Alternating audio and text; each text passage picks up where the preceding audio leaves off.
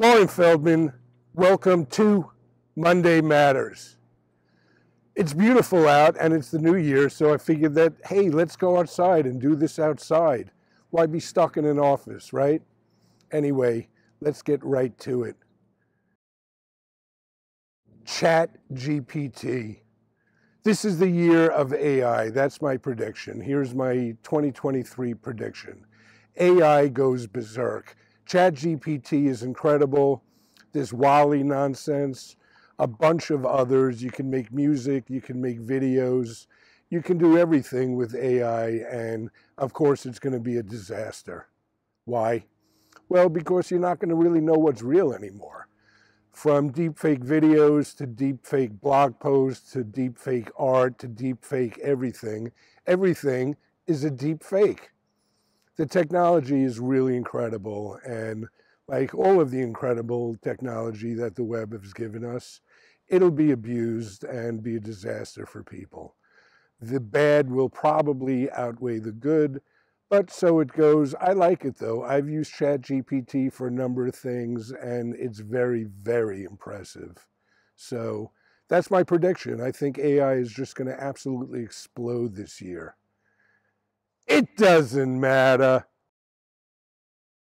Trump's tax returns have been released, and of course those were disasters. Everybody expected. He cheated and lied about everything. The January 6th Commission has recommended that he be charged criminally for all sorts of stuff. I personally would love to see that happen. I don't know if it's going to happen. It's probably not going to happen. Nobody's been charged with anything. That Ginny Thomas is getting off scot-free. Ali Alexander, the guy who was instrumental in planning that whole January 6th thing, is getting off scot-free. Everyone's getting off scot-free, and it's a travesty. But either way, I think Trump's going to lose juice. Nobody cares about him anymore. He's a complete disaster and toxic, and anybody associated with him is going to go down in flames like that Kari Lake. It's just over. People are just tired of his nonsense and craziness. You know, you can only take so much craziness. Craziness is fun to a point, and he's reached a point of no return where people just don't want to deal with him. So hopefully Attorney General Merrick Garland does the right thing and charges him, but I don't really have my hopes up. It doesn't matter. Twitter. Twitter. It's a Twitter roundup. So Twitter is going crazy as usual, but here's the thing. I want to talk about trolls. I want to talk about that Tate guy. I want to talk about that Nick Adams guy. I shouldn't have to tell you this so far into the game, but you don't have to respond to every troll on Twitter or the internet.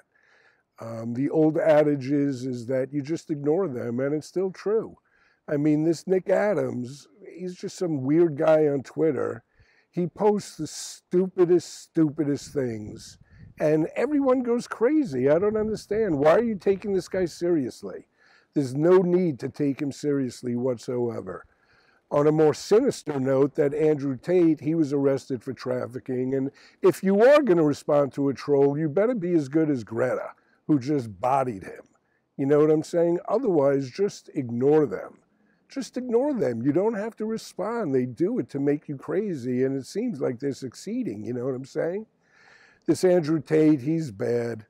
He's probably not going to make it. He's going to be Epsteined, either killed or suicide or whatever, but he's a bad guy.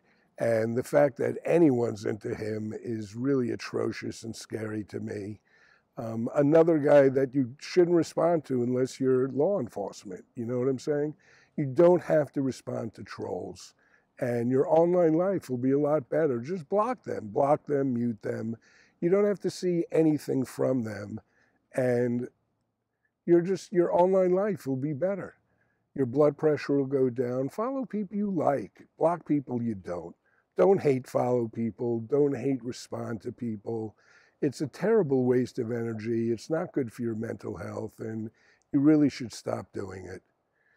It doesn't matter. Lauren Feldman, laurenfeldman.substack.com.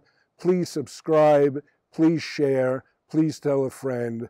Please have a happy new year.